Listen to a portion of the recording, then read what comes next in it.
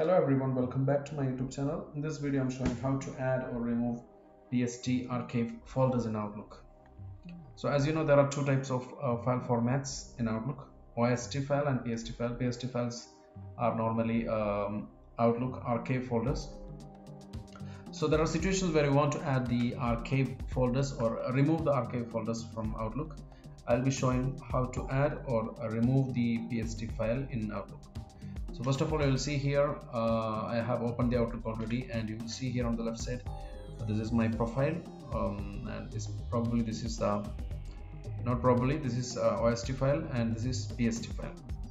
So you can see here I have a PST file with the name test. It's an archive folder. I'll show you where is this location actually. So you just need to click on file and click on account settings and click on account settings again, and you will get a new window like this. As you know, you just need to click on the data files.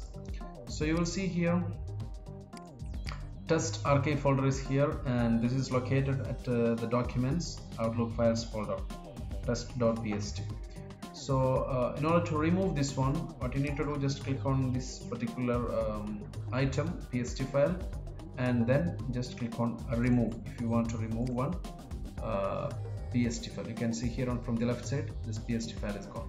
But if you want to add it again, you just need to click on add or adding another PST file, not only this one. Even if you have another PST file, you can just add it to the Outlook. So you just need to click on PST file, click on OK, and you have to choose which is the PST file and the location. So in my case, automatically it came to the Outlook files. That's why I can find the both the PST files here.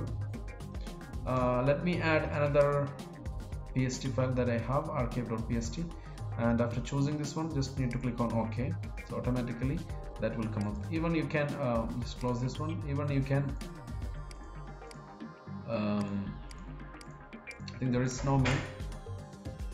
So if you want to add one more PST file or multiple PST file, you just need to proceed the same steps.